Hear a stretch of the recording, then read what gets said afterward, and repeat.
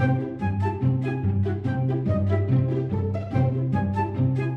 you want more great content from me? Check out the description box down below.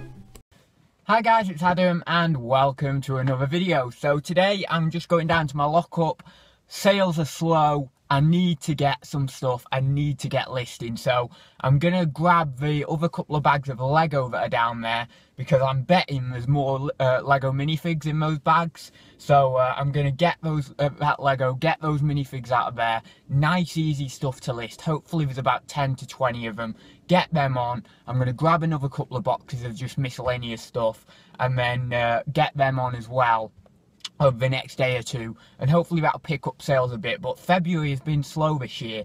Last year, and was I reselling the year before that? No, I wasn't.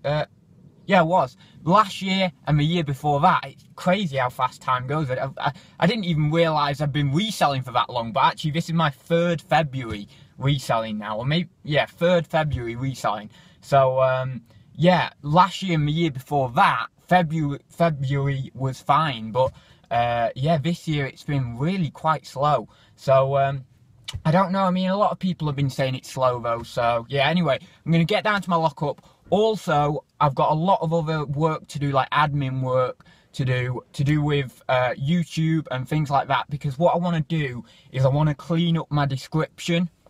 So I have a lot of affiliate links in my description and things like that, and I've not looked at them, I've not tested them out for ages. I don't even know whether they're working or not. So what I'm trying to do today as well is clean up that description and look for all those affiliate links to check if any of them are still working.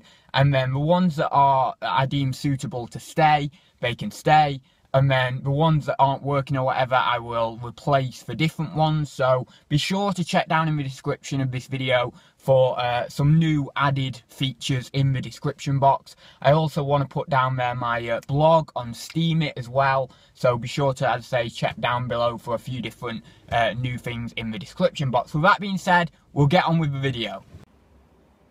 Right, so here we are at the lockup, and I'm just going to be picking, like a kid in a candy store, a box or two off these shelving units, and yeah, we'll see what I get. And then when I get home, I'm actually going to pick out one of the boxes that I got from my auction haul this week, so that then I can do some sort of haul video with that, because I know I've not even showed you that haul. So yeah, I'll do that. I'll pick out one of the boxes now from that auction haul, and then we can go through that as like a little mystery unboxing haul in this video.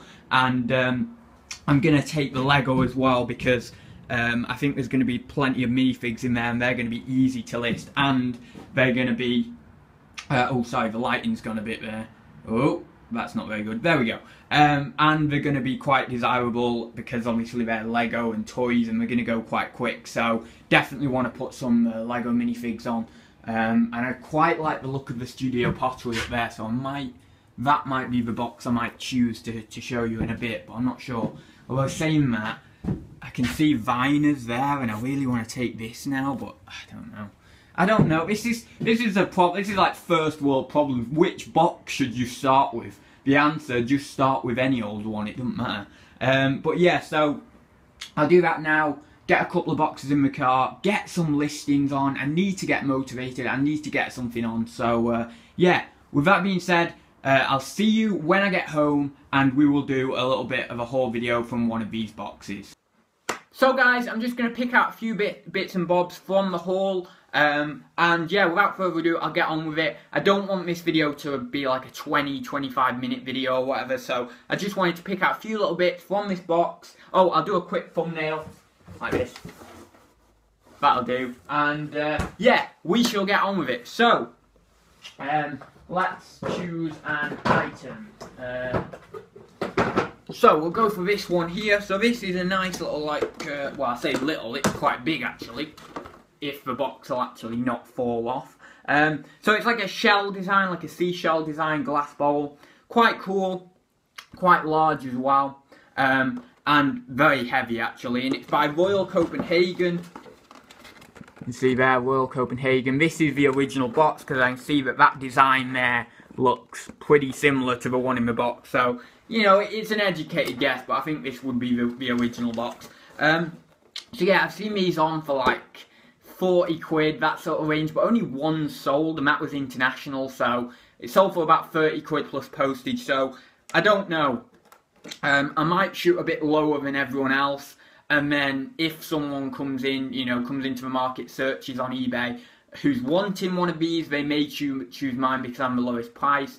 I just don't think these are that in demand, going off the results I've seen, so it might be best to actually undercut a few people and then obviously get mine to sell that way, rather than in some cases I might, you know, be the highest priced person and just be happy to wait. But with this item, it might be more beneficial for me to actually come in as the lowest priced person. So don't know on that one, but it's still quite nice. Might shoot for 30, something like that, because everyone else is coming in for like 40, so I might be like 30, 35. But yeah, so it's quite nice. And I've got a box, which is always a bonus. I've got this Royal Worcester oven to tableware. Nothing special really, it's a forget-me-not pattern. I'll just quickly get it out and show you. It's that pattern there. Fine oven china. So yeah, I don't think there's going to be much money in this, 10, 15 quid at most really. So yeah, that one. It's nice because it's boxed though, but it's just nothing special. You know, there's better Royal Worcester stuff, of course. So yeah, so that's that. What else have I got to show you? I've got some Viners. This is Stable. Now I'm assuming, I've never had Stable from Viners before, but I'm assuming that's like the pattern. So yeah, it's a nice little box set. Got some spoons in here. These are really, really lovely actually. You know, they're very simple. They're very, you could even say they're quite modern actually. I'll try and get one out if I can. There we go. So they're quite very, very simplistic design here on here. It's kind of like a tree trunk almost, with very, very thin lines. But they're quite sleek. They're quite modern, and I could even see like a younger person buying these because they're not like really. They don't look old, or they don't look like they're from the 50s or 60s or something like that. They look quite modern. So I could see this appealing even to the slightly younger audience. But yeah, they're quite nice. They are. I've seen one on Completed and Sold. Now this isn't this set. I've seen one spoon of this same pattern go for $7.99. So I don't know. I mean, I only did a very quick look just for the purposes of this video now. But maybe get 20 quid for the 6, something like that, maybe even a little bit more. But yeah, Viners is certainly worth looking out for. I've done well with Viners cutlery in the past, so it's a good little mate to look out for. So I'll put them down there. I'll just very, very quickly show you these other Viners stuff as well. We've got same pattern, this Stable one, but unfortunately it's missing a fork, which is going to harm it a little bit. But this is a nice little set, and as you can see, if I get one of these out actually, you can see these are super thin.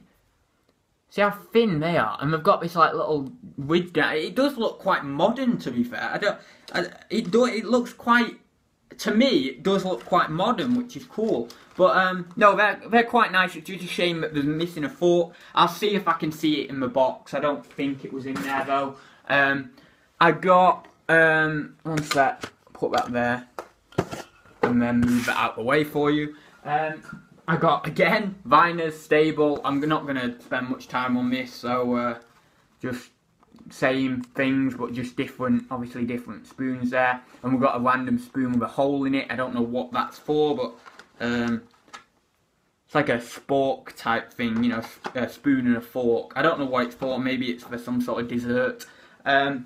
So yeah, that's that. And then I got a few cameras, but I'm only going to show you this one because they're nothing amazing. Now, I've not done research on these, so when I say they're nothing amazing, they could be something amazing, but I've not done any research, so I don't know.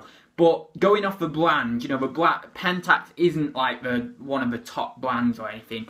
But yeah, I mean, certainly there can be some obscure ones from maybe even lesser brands that go for really good money. So you can't ever write anything off without doing your research. So just be aware that I'm not sure because I've not done my research on this one. But it's a SBO 115G.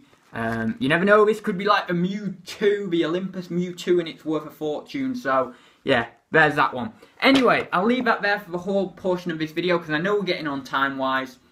And I'm going to go through that Lego, and I might just add on to the end of this video, just to make it a bit more of a well-rounded video, a few bits of the minifigures I find from that Lego. So yeah, I'll see you in the next section, guys. See you in a minute.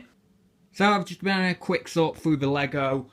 These are the figures that I've pulled out so far. I don't know them all by name. I'm not going to go through them all individually, but I will go through a few of them. So we've got Barry Sophie there from the Clone Wars. We've got some Death Watch Mandalorian Trooper there with the leader of Death Watch, but I forgot what he's called. That's from the Clone Wars, by the way. We've got Darth Maul. I don't know whether that's his right head. Sorry, I'll just focus that in, if it'll focus in. Don't know whether that's his right head or not, but I've got another head there.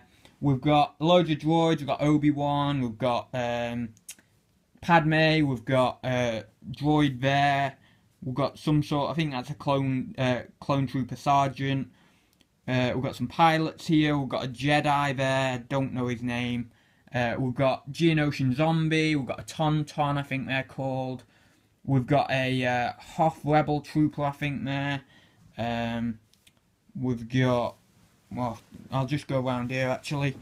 We've got a Elite Clone Trooper. We've got two versions of Mace Windu, two versions of Anakin Skywalker. We've got a Geonosian Soldier, we've got Palpatine. We've got, again, loads more droids. We've got a Bounty Hunter. I can't remember who she is, but I think she's a Bounty Hunter as well. Although I need to find a hairpiece. Got this guy down here, don't think that's his right head. I think that's like Darth Vader's head or something for one of his figures. Not sure. But yeah, we've got loads of different figures. I don't know whether that's just like a random Gungan soldier or whether that's actually Jar Jar, but I think it's just a random soldier. Oh, and we've got another Jedi there, but I forgot his name. But yeah, pretty cool so far. Pulled out plenty to list, plenty to do, which is what I wanted for today. So yeah, I'm just going to get my head down. I'm going to get some work done. I'm sorry that I can't do more of a video today, but I at least wanted to do something, get something out there on YouTube for you. And yeah, I'm just going to get my head down and get working, I think. So with that being said, I'll see you in the next video, guys. Don't forget, as always, give it a big thumbs up if you like the video, and I will see you in the next one. Bye for now, guys.